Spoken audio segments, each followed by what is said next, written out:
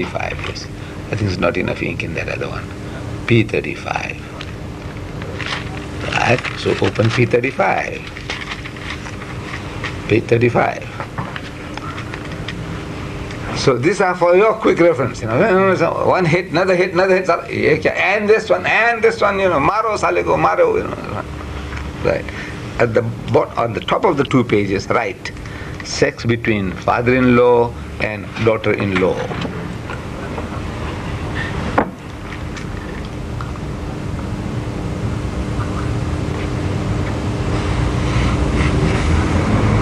Sex between father-in-law and daughter-in-law.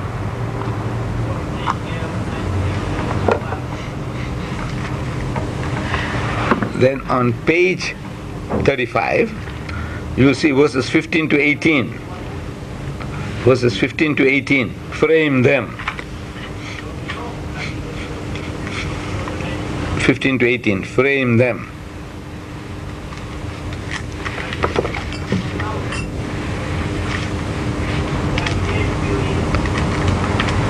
Frame them. Now here we read, make the guy to read. It speaks about Judah. You know the story. He's going to Timnah to shear his sheep, and he sees a woman sitting by the roadside. He thinks she's a harlot. And verse 16 says, and he turned unto her by the way and said, go to, I pray thee, I'm begging you, let me come in unto thee, meaning let me have sex with you. And you see the words there in brackets, for he knew not that she was his daughter-in-law. He said, the words are in bracket. What are the brackets doing there? You ask the Christian. What's the brackets there for? Most of the fool doesn't know. I want to know why this God put the words in brackets. When Moses wrote these things on a tablet of stone, and God told him, now these words put it in brackets. Is that what he told him? Why the words are in brackets? He doesn't know. He said that means these are not in the original manuscript. These are the words of the translator, the editor. He's editing it. He's trying to exonerate the guy. That maybe the poor fellow didn't know. Maybe he knew. Because here we hear today, guys are committing incest with their own daughters, 3-year and 5-year-olds. This is a bloody daughter-in-law, man, and a grown-up young woman and sitting, waiting there by the roadside. She's looking for customers.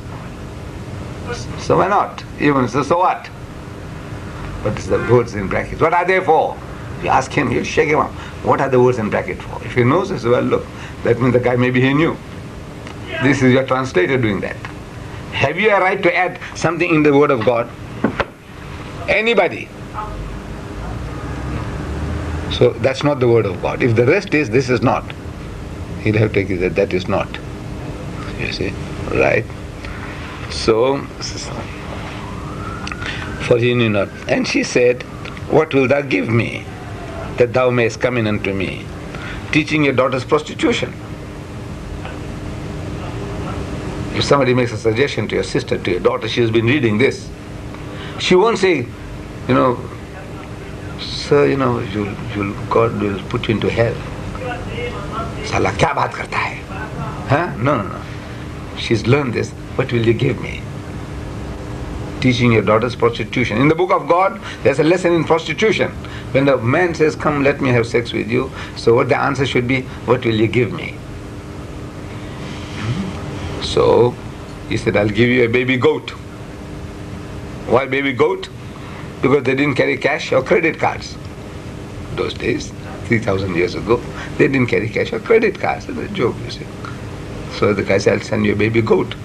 She said, what guarantee is there that you will send it? Pledge. You might have sex, enjoy me, and go away and don't send it then. Salah mufad mein. So I want some guarantee. He said, what guarantee do you want? He said, your signet means your ring and your bracelet. Bengal they used to wear those days. And Asai Musa was carrying his hand. So the old man gave it to her, and he committed incest with his daughter-in-law, and she became pregnant. One hit, twins. Twins laga diya. The whole chapter 38 is a very spicy chapter. It starts with Onan and Shelah, the three sons. Right. Er is big enough to get married, so the old man gets him married to a woman called Tamar. But Er does something not right in the sight of God, so God kills him. That's 2 Timothy 3:16. When you're expounding that way, it says, now where does that fit in? You have the guy. Where does that fit in? In that, suppose you're expounding that. 2 Timothy 3:16. It says, all scripture is given by inspiration and is profitable for doctrine, reproof, corrections, and instructions unto righteousness. How I remember this? I remember this: doctrine, reproof, corrections, DRC, Dutch Reformed Church. DRC, Dutch Reformed Church. So DRC, that I remember that order. I don't know how you remember all the other references, but now this how I remember DRC. So doctrine, reproof, corrections, and instructions unto righteousness. Right? This is what, anything that's come from God must fit in one of these three things. Just like this. Can you think of a fifth heading under which you can put the word of God? He can't. So nor can I. I don't want to be too clever. Good enough. That's all. We put it under the 4. So where does this fit in?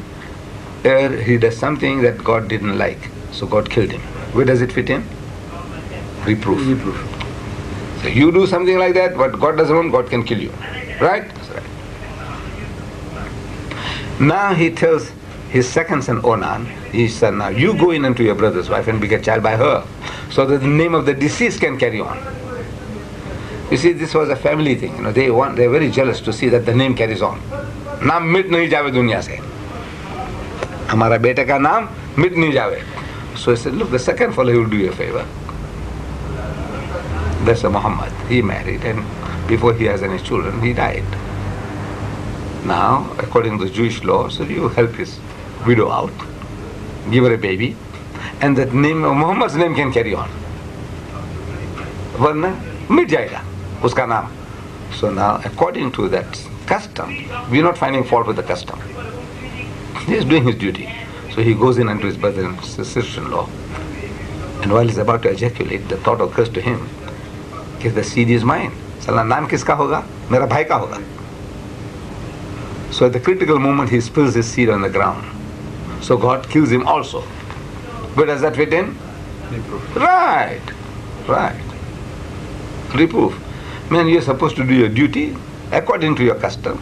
Do your duty, man. But no, jealousy, envy. You don't want your seed to carry your brother's name. So he spills on the ground, so God killed him for that. Right? Now we continue. So the old man tells his daughter-in-law, go and stay at your father's house until the third fellow is grown. But at the back of his mind, he was superstitious. He says, on account of this woman, I lost 2 sons. Saleh, about to ejaculate, the thought occurs to him, if the seed is mine, साला नाम किसका होगा? मेरा भाई का होगा.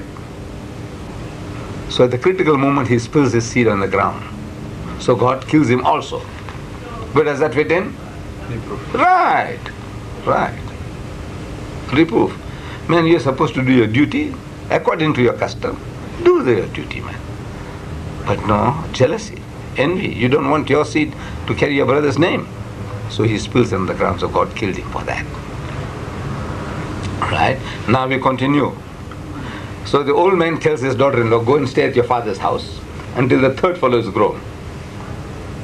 But at the back of his mind, he was superstitious. He says, on account of this woman, I lost 2 sons. Saleh, what do you call it? She is witch. Dakan. She ate 2 of my sons also.